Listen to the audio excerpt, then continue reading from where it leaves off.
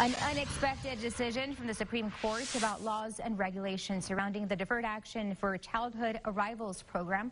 Our Mike Jimenez joins us live with local reaction as the High Court rules DACA is okay to stay. Mike?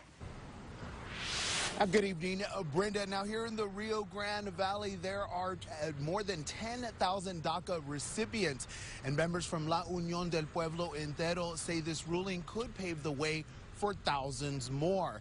Now, DACA was first introduced in 2012 and allows for children brought to the U.S. illegally to receive deferred action from deportation and become eligible for a work visa. The Trump administration tried to do away with it, but the case ended up at the Supreme Court.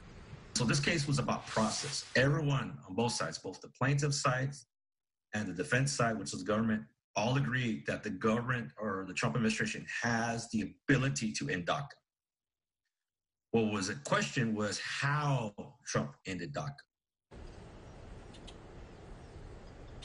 Gonzalez says in a nutshell, the court ruled 5-4 that the Trump administration did not end DACA the right way, and beneficiaries of DACA would have been adversely affected if it had been ended. He also adds if someone is going to be hurt that way, the government must ask for feedback.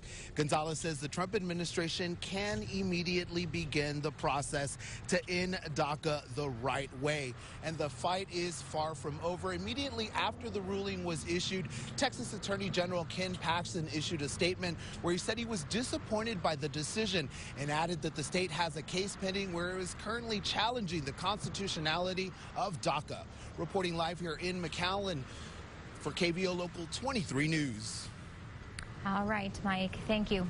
We'll have much more reaction on this story tonight on Local 23 News at 10, and as always, on valleycentral.com.